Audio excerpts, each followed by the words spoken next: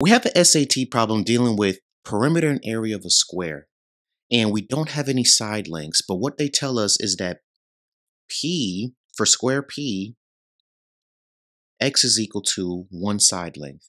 And if we're talking about perimeter specifically, that means whatever X is, we have to multiply it by 4.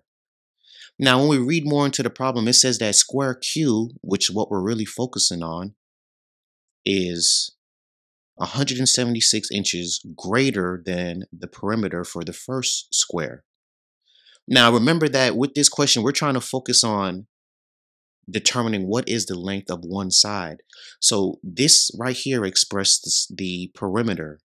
Now, if we want to figure out the side length for one side, there's 4 sides.